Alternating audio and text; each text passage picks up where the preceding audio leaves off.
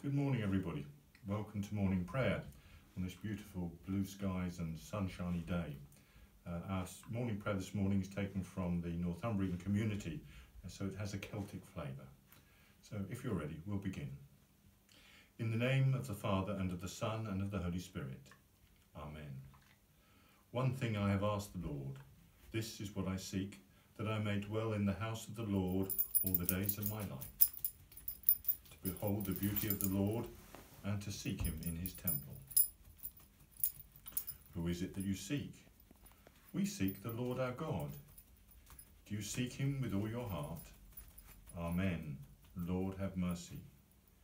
Do you seek him with all your soul? Amen. Lord, have mercy. Do you seek him with all your mind? Amen. Lord, have mercy. Do you seek him with all your strength? Amen. Christ, have mercy. To whom shall we go? You have the words of eternal life, and we have believed and have come to know that you are the Holy One of God. Praise to you, Lord Jesus Christ, King of endless glory. Our New Testament reading this morning is taken from the book of Hebrews, chapter 11. Now faith is confidence in what we hope for, and assurance about what we do not see. This is what the ancients were commended for. By faith we understand that the universe was formed at God's command, so that what is seen was not made out of what was visible.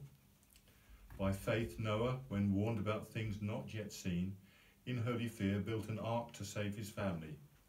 By his faith he condemned the world and became heir of the righteousness that is in keeping with faith. By faith Abraham, when called to go to a place he would later receive as his inheritance, obeyed and went, even though he did not know where he was going. By faith he made his home in the promised land, like a stranger in a foreign land. He lived in tents, as did Isaac and Jacob, who were heirs with him of the same promise. For he was looking forward to the city with foundations, whose architect and builder is God. And by faith, even Sarah, who was past childbearing age, was enabled to bear children, because she considered him faithful who had made the promise. And so from this one man, and he as good as dead, came descendants as numerous as the stars in the sky, and as countless as the sands on the seashore. All these people were still living by faith when they died. They did not receive the things promised, they only saw them and welcomed them from a distance, admitting that they were foreigners and strangers on earth. People who say such things show that they are looking for a country of their own. If they had been thinking of the country they had left, they would have had opportunity to return. Instead, they were looking for a better country, a heavenly one. Therefore God is not ashamed to be called their God, for he has prepared a city for them. In the Celtic tradition, we have our meditation, and we're meditating on Psalm 84, which I'll read slowly and allow you to think about the words and seek a calm place in your heart. How lovely is your dwelling place, Lord Almighty. My soul yearns, even faints, for the courts of the Lord. My heart and my flesh cry out for the living God. Even the sparrow has found a home, and the swallow a nest for herself, where she may have her young, a place near your altar. Lord Almighty, my King and my God, blessed are those who dwell in your house. They are ever praising you. Blessed are those whose strength is in you, whose hearts are set on pilgrimage. As they pass through the valley of Baca, they make it a place of springs. The autumn rains also cover it with pools. They go from strength to strength, till each appear before God in Zion. Hear my prayer, Lord God Almighty. Listen to me, God of Jacob. Look on your shield, O God. Look with favour on your anointed one. Better is one day in your courts than 1,000 elsewhere. I would rather be a doorkeeper in the house of my God than dwell in the tents of the wicked. For the Lord God is a sun and shield. The Lord bestows favour and honour. No good thing does he withhold from those who walk in blameless.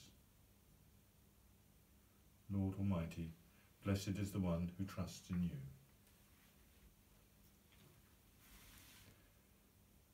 Let us pray. Heavenly Father, we give you thanks for this new day, for the rest that the night has brought. And we pray for all those who have been working through the night, looking after those suffering from this dreadful virus that we are experiencing at the moment. We thank you for the spirit of support and generosity that is being shown in our community, each for each, and being good neighbours to all.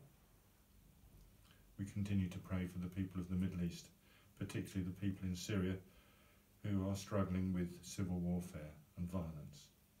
And we continue to pray for those refugees who are seeking or hope to have found a place of security.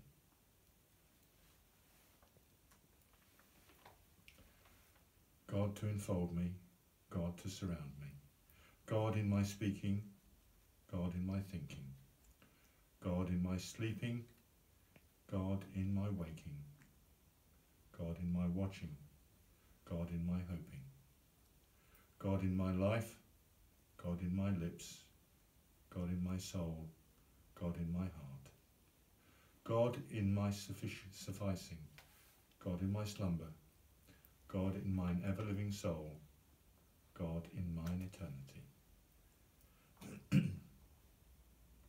Christ as a light, illumine and guide me.